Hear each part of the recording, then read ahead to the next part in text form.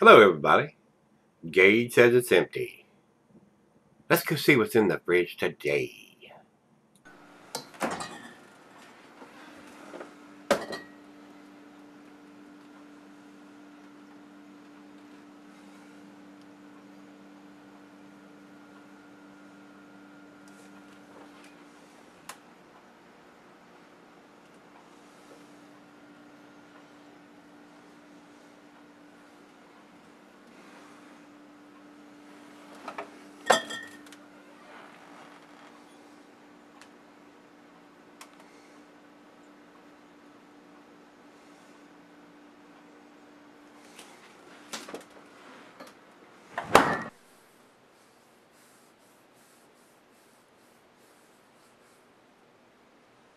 Hey guys, thanks for stopping by Gregsbeerreviews today. Today's beer comes from Shorts Brewing Company. They're out of Michigan.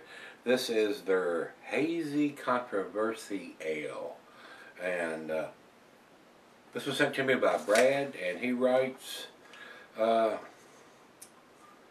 Shorts Brewing out of Elk Rapids, Michigan. First is their Hazy ControversiAle, which I guess is a different version of their original ControversiAle.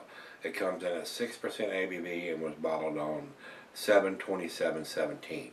And I didn't see any kind of dating. It must be the bottle is sweating now, so I can't see if there's what kind of dating or anything is on the bottle. We'll take a closer look and confirm that when I come back. But the thing about this beer is there is no ABV or anything written on the label. They need to do that because there's some misinformation out there. Beer Advocate has this listed at 6%. And that's what Brad has written on his information. Untapped has it at 6.6%. So I'm not sure what the ABV is. They need to put that on the label, guys. They really do. This got a great big long commercial description, so let me jump through it real quick. ControversiAle, Hangin' Frank is a tribute to Simcoe hops. Simcoe hops are extremely sought after and limited, so Shorts decided to share the unique brew with Michigan craft beer lovers every spring.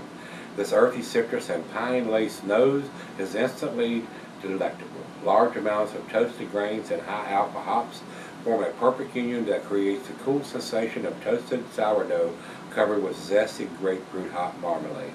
ControversiAle has an enchantingly straightforward hop aroma, flavor, and overall intensity through ample additions of only Simcoe hops.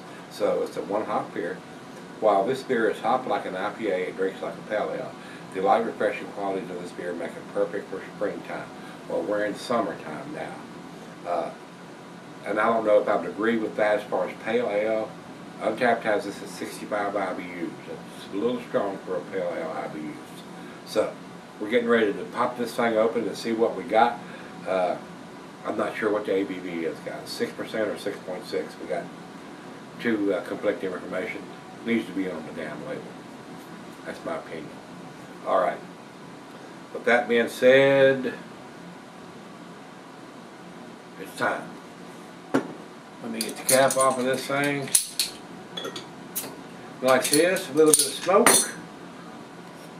Into the glass we go. Cuisine is curried in a Thai. Cheeses of pepper, Monterey, pepper jack, sharp blue, cheddar, your stronger cheeses. Meat, poultry, fish, shellfish, and salmon. I'll add grilled meat to that. And glass for a pint, backer, non-tumbler mug, side down. And it says here, not recommended for extended cellarings. So, drink them fresh, guys. And like I said, I'll check for a dating on that.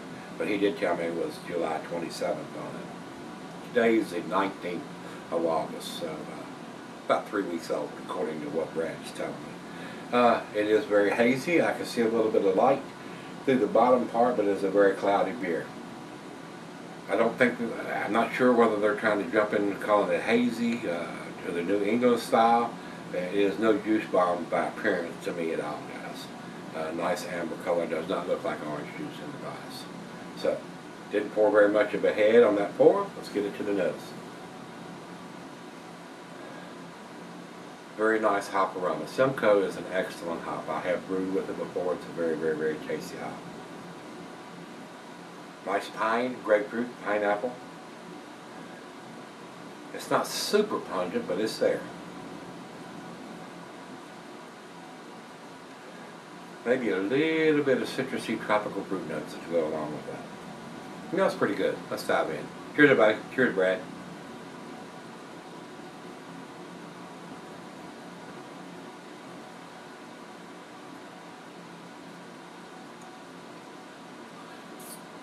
No, the hops are not super up in your face.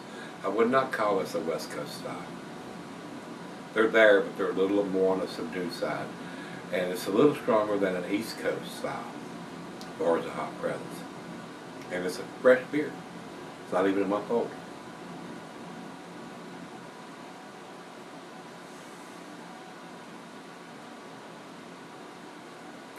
But it's a one hop beer.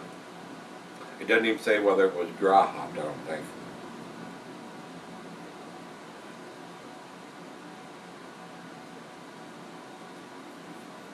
So, as far as pale ale, drinking like a pale ale, no. I do get that bitterness on the back end from the 65 IBUs.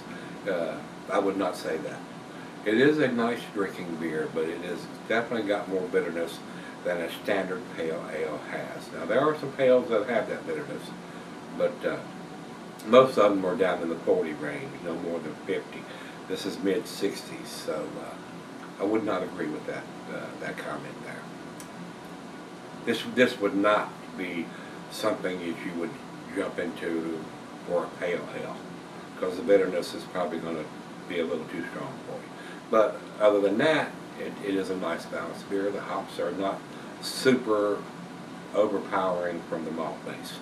So a nice balanced beer. Alcohol is well hidden, whether it's 6 or 6.6%, I'm not sure. But it seems like a tasty, nice drinking IPA. Well, let's right out of the fridge. Let me sip on it for a while, let her have some, and I'll be back.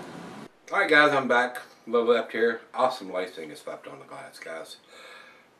To me, it's a nice beer. It's a decent beer. It's not an A beer. It's not world class, outstanding, or anything like that. For what they're calling it on top of that, drinks like a pale ale, I disagree. It drinks like an IPA, guys. Standard bitterness for an IPA, 65 IBUs. Not sure, like I said, whether it's a 6% or 6.6% like Untappd has it. They need to have that information on the bottle. And as far as date, right on the neck, it does say, it is so hard to read when they put black writing on a dark brown bottle. Packaged 7/27/17, just like Brad said. But virtually, when they print black ink on a dark brown bottle with the beer in it, it's very hard to see a lot of times. So, need to change the color of the ink. Put some white, yellow, bright blue, something like that on there instead of black on a dark brown bottle. Final chug.